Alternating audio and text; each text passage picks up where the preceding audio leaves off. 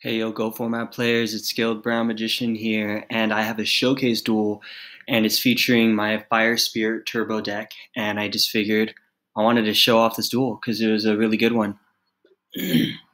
Alright, so I'm playing the version of my Fire Spirit Turbo deck that I posted in the deck profile. I'll make sure to include it in the description below.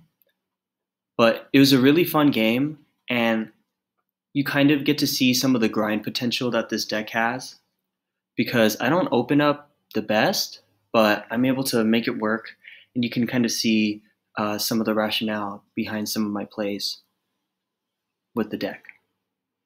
Okay, so I get Thunder Dragon, so that's nice that I have that in hand, and then I just decide on setting Solemn, and I just pass. He gets Graceful, and that's not really a concern to me, so I let it go. Then he does Rhoda, and he gets Benkei. So now I know what I'm up against, and I feel already confident because I know it's an equipped spell deck, so I know I can bounce back with True Nade. Luckily, I get Cyber Jar, so I just set it, and he doesn't have the out, so he goes for his big play, and unfortunately, goes Mage Power on Benkei, so Benkei's at I think 3k, and he can attack twice, but Cyber Jar spoils his plan. And you can see I get a pretty good draw off of Cyber Jar. Like I mentioned in the deck profile, Cyber Jar is so good for this deck, and it's even better when your opponent's running it too, because now they just add to the combo. So I got some really good cards off of that. Now I have a Giant True Nade, and I have a Snatch Steal and a Gila in hand, so I can already go into one of my 2 tribute monsters next turn. But the bad thing is, I know that he has a set Cyber Jar, and he has 5 back row. So he has a set Cyber Jar, and I have to think, how am I going to play this? Because I can't go into my play if he has Cyber Jar, and I don't have Knock. So I decide what I end up doing is I'm going to clear field first, and all I want to do is I just want to get rid of Cyber Jar. Because I can use Snatch Steal, steal his guy, and now draw 5. He gets a draw too, obviously, but I already have 2 Solemns in hand. So the thing that's interesting here is that he ends up special summoning both of them face down, and it's because he sees that I get Brain Control. So he ends up flipping Benkei face down. But now you can see I just have an absolutely busted hand. And what's even worse for him is I haven't normal summoned yet. So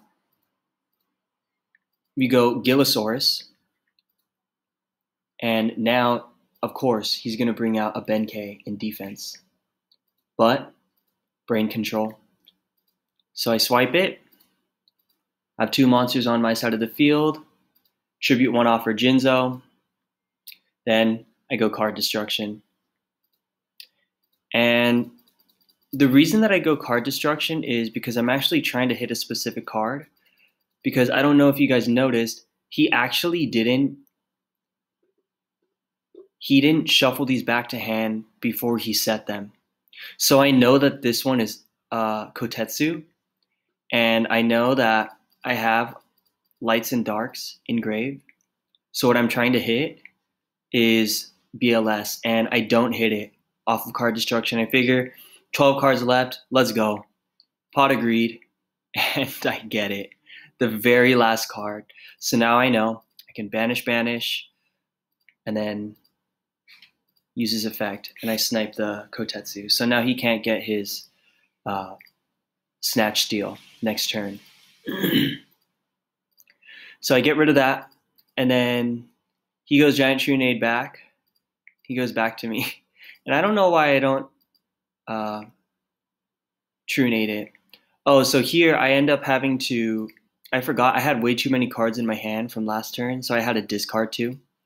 So I end up discarding a couple cards. Yeah, so he tells me I have to discard one more. And then my laptop died here, but I'm back. So I have to discard one more. He had counted it, and then he used Exiled. He brought out Exiled to snipe my BLS. And then he goes into his Benkei play, and this is where things get really interesting. Double Axe of Despair. He's at 2,500, but he can attack 3 times.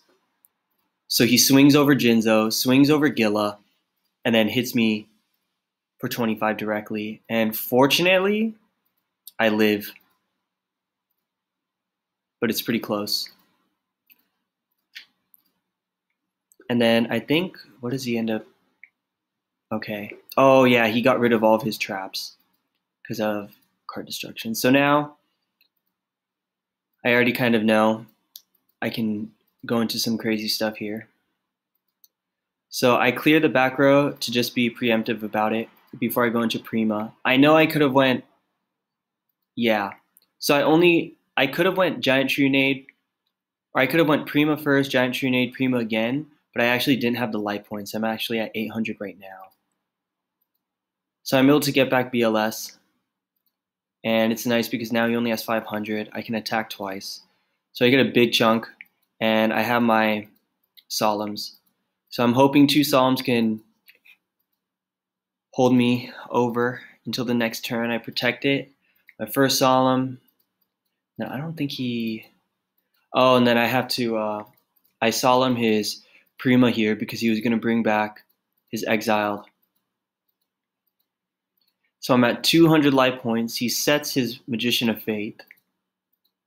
And then I already know it's pretty much game because I had knock in the hand.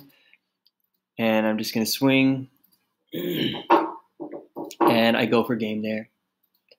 And he ends up not having anything. I had to grind this one out, but just the draw potential, especially when your opponent drops a Cyber Jar, it just really gets really crazy. And I love when you just have so many cards in hand in this deck because there's so many interesting things that you can do. And just the power of Giant Trunade, being able to clear their back row and knowing that you can go in safely is so huge in a combo deck, but also being able to retain hand advantage, right? And still have a lot of cards in hand despite pulling up big combos. So really fun duel. Came down to the wire, and I was able to clutch it out. Just wanted to showcase it, and in the future, I want to showcase more of the duels that I catch while I'm testing these decks. Hope you guys enjoy. All right, I'll see you in the next one. Peace.